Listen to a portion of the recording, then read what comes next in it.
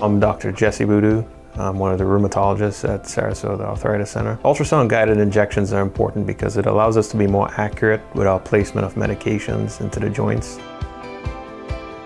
Ultrasound uses sound waves and gives us an image of the joint, which makes it easier to guide the needle into the joint.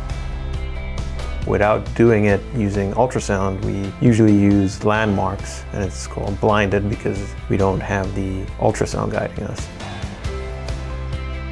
There are other ways that joint injections can be guided. Some offices have CT scans or X-ray type machines. Those do use radiation.